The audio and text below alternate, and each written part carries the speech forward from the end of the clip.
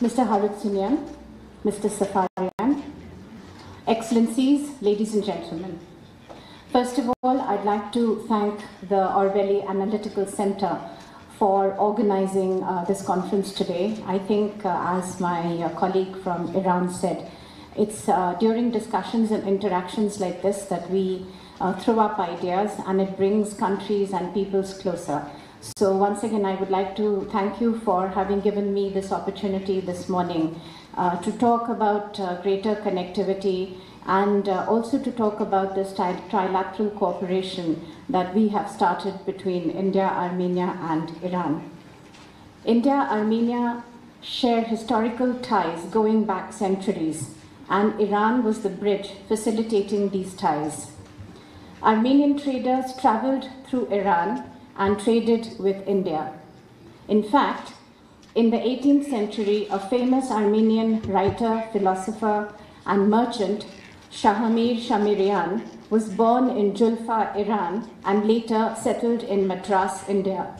In 1771, Shahamirian founded the first Armenian printing press in Madras and published the Voragai Parats, which contained a proposed constitution for a future independent Armenian republic, thus proving to be a valuable connection between India, Armenia, and Iran.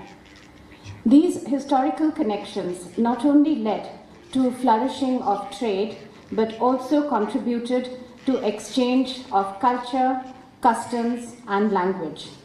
There are many similar words between Hindi, Armenian, and Farsi like darwaza, bazar, hazar, azad, dukan, etc. These centuries-old ties between the three countries give us a solid foundation for close cooperation in contemporary times. The search for efficient trade routes and better connectivity has been one of the powerful driving forces of history. It has determined the prospects of many nations, regions, and civilizations over time. Today, as the world goes through a fundamental rebalancing, correcting many of the distortions of the past, it is only natural that connectivity should be central to that exercise. In the modern age, the correlation between connectivity and economic growth has got even more pronounced. Growth in trade, commerce, industrial development, and technological advancement has gone hand in hand with ease of connectivity. In this context, India, Armenia, and Iran held the first trilateral consultations in April this year in Yerevan. Connectivity was the dominant topic of discussion during this meeting. Today's forum gives us the opportunity to further deliberate on how India, Armenia, and Iran can reinvigorate the historical trade route between the three countries within the existing frameworks. India and Iran are cooperating closely on the INSTC. The International North-South Transport Corridor is a multimodal transportation route linking Indian Ocean and the Persian Gulf to the Caspian Sea via Iran and onward to Russia. Armenia is also a member of the INSTC.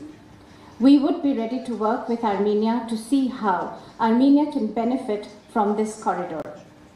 Further, maritime connectivity has played a significant role in creating regional corridors for trade and economic linkages, as indeed for cultural and intellectual exchanges over the centuries. They too assume a new prominence in contemporary times for being more competitive, seamless, and greener. The access of landlocked economies to maritime movements has therefore been of particular focus of recent initiatives. The shift in the fulcrum of global economic growth towards Asia is creating unprecedented opportunities for connectivity in the region. The Government of India, recognizing the importance of regional connectivity, made a landmark decision to undertake an overseas port investment in Chabahar.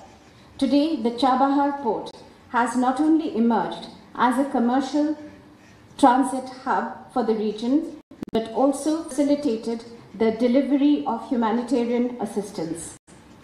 Besides the Indian exports of food products, the port has handled several shipments and transshipments from Russia, Brazil, Thailand, Germany, Ukraine, and the UAE. India has also proposed the inclusion, and it will become a reality also, the inclusion of Chabahar in the INSTC route. Armenia has expressed its interest to be associated with the INSTC and the Chabahar port. Recently, the Armenian Minister of Territorial Administration and Infrastructure, Mr. Gnel Sanosyan, and the Deputy Foreign Minister, Mr. Safarian, participated in the Global India Maritime Summit in Mumbai in October 2023. And ladies and gentlemen, as we speak, the Minister for Territorial Administration is currently in Iran, and there are deliberations in this regard. We would welcome and facilitate Armenia's utilization of the Chabahar port to overcome its connectivity challenges, being a landlocked country. Regarding the Crossroads of Peace project, recently Prime Minister Pashinyan presented Armenia's Crossroads of Peace project. It aims to enhance connectivity in the South Caucasus region through infrastructure development, including roads, railways, pipelines, cables, and electricity lines. The project envisages bringing peace in the region through enhanced connectivity, leading to thriving commerce, bringing prosperity for the people of the region. Armenia is also currently developing its road infrastructure from its southern border with Iran to the northern border with Georgia. Already, some Indian companies have shown interest in this project. We are ready to facilitate and participate in infrastructure development projects in Armenia. I look forward to the discussions during the forum on boosting regional connectivity and development infrastructure. These discussions would be useful to identify potential areas for India, Armenia, and Iran to cooperate in the region. Thank you.